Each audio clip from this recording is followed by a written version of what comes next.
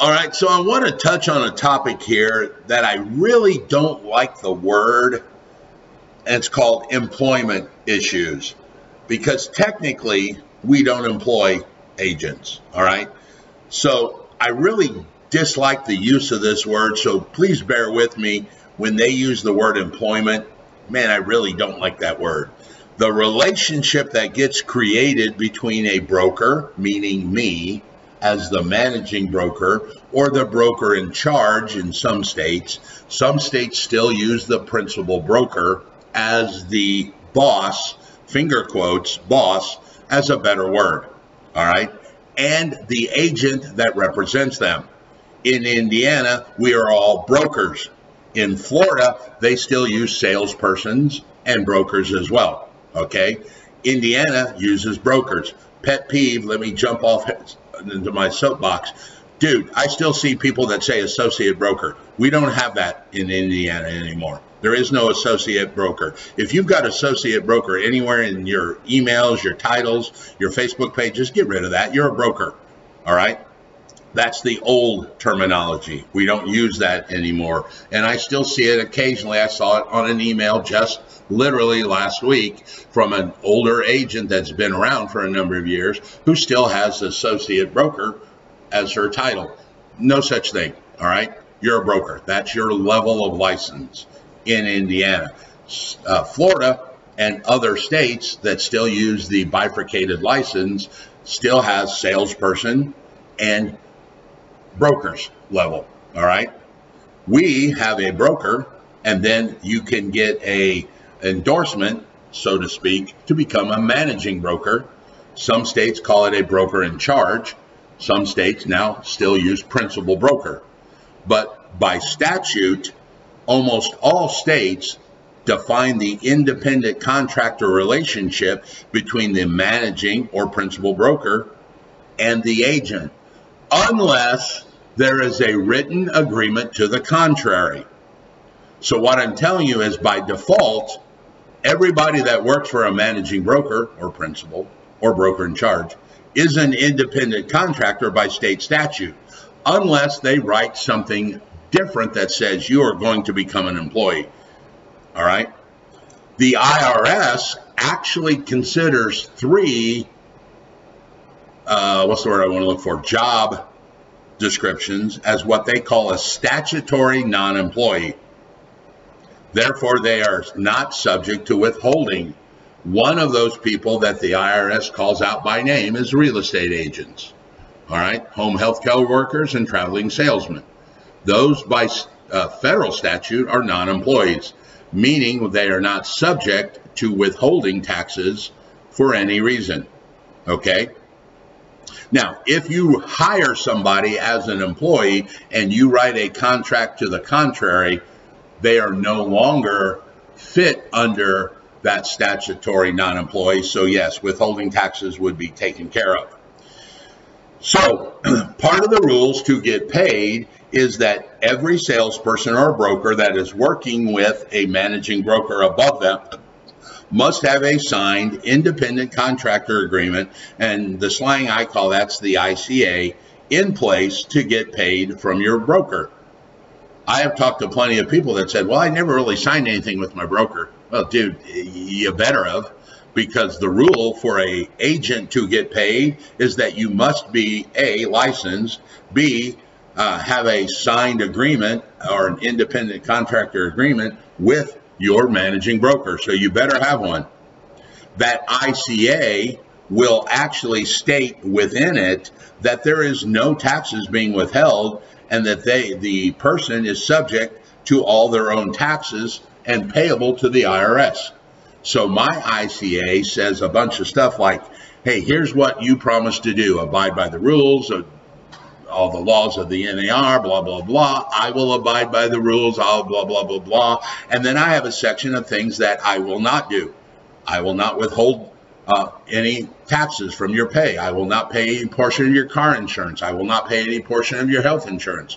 So there is a section in my independent contractor agreement that specifically states things that I will not do. That broker or salesperson that is working for a managing broker will be compensated in the form of a commission percentage or a flat fee or hourly. Do not underestimate that those are all acceptable. Those are all acceptable. Most of us think it's a percent. That's very common, but you could pay them a flat fee or you could pay them an hourly wage. Whatever it is, it better be directed in the ICA or dictated or enumerated or whatever word you want to use, one of your $2 words, the real fancy, that says they're going to get paid. And they can only get paid and be compensated by their current managing broker. All right? So they, being one of you guys working for me, do not get paid a commission at the closing.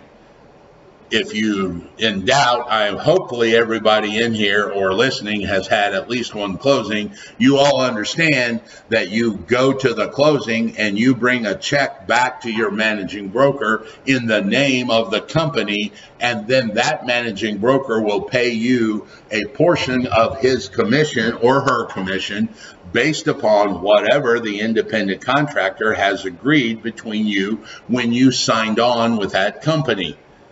So one of the misnomers I hear all the time, and I kind of laugh, and of course I always jump in and say something because you guys all know me. I'm a very quiet, soft-spoken individual. Agents all the time go, well, I got to give the broker half my commission. No, you don't. The broker's actually giving you half of his. Why? Because it's the managing broker's commission. It's the broker in charge's commission. And I always say, if you have seen Finding Nemo, remember the pelicans?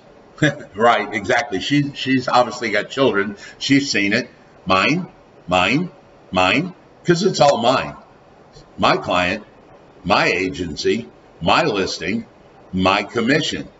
And when you close, and I will allow you to work for me and represent me in this deal, and when you go to closing, you're going to bring me a check that says the Modulin Group, and then I'm going to pay you a portion of my commission that we agreed upon when you came to my company and signed an independent contractor agreement. All right? Cool. We can also have an assistant. I can have an assistant that works for me. Now, here's the cool part. That assistant can be licensed or unlicensed. The only difference is you got to make sure that if you have an unlicensed assistant, that they cannot perform any license required activity. They cannot show houses if they are unlicensed. All right? They can maybe be a transaction coordinator, maybe answer your phone, clean the trash cans. But an unlicensed assistant cannot do license required activities.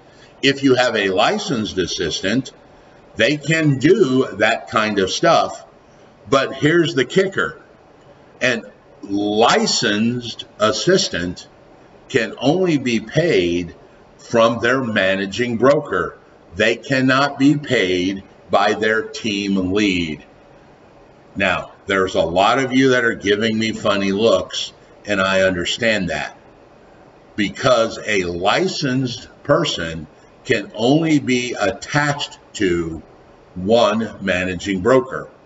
And if you are a team lead that works for a managing broker, it's still not your client. It's the managing broker's client, and they're the only ones that can hold licenses. So that licensed assistant, still licensed, has to be held by the managing broker, and that's where they get paid their commission from.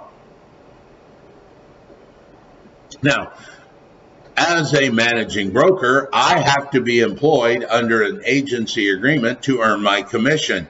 That's what we talked about. That is the employment contract called a listing agreement or a buyer's agency agreement. So I, as the managing broker, or if you're in Florida, it's a principal broker, or if you're in North Carolina, it's a broker in charge. They have to be under an employment agreement to earn their commission, i.e. the buyer's agency agreement or any of the listing agency agreements. Okay? And I've said it before, number 2 up there on the screen, that agency agreement is an employment contract. It is not a real estate contract. It is an agreement between me as the managing broker and the principal who is employing me. So when you come running into my office and go, hey, I got a new client, that's my mom. No, you do not. I have a new client, that is your mother, and I'm going to allow you to work with her because you represent me in this deal as I am the agent, i.e. the managing broker, that the state recognizes as the only one that can have clients. If you want to have your own clients, you have to become your own managing broker and go start your own company. But if you are an agent of me, it is my client, not yours. Cool? Well, we're getting close here, so don't fizzle out on me yet. I see some of you standing around, so I'll tell you what we're going to do. We're going to take a small break. If you're at home, obviously you can take a break as long as you want. You guys in here, come back in 10 minutes.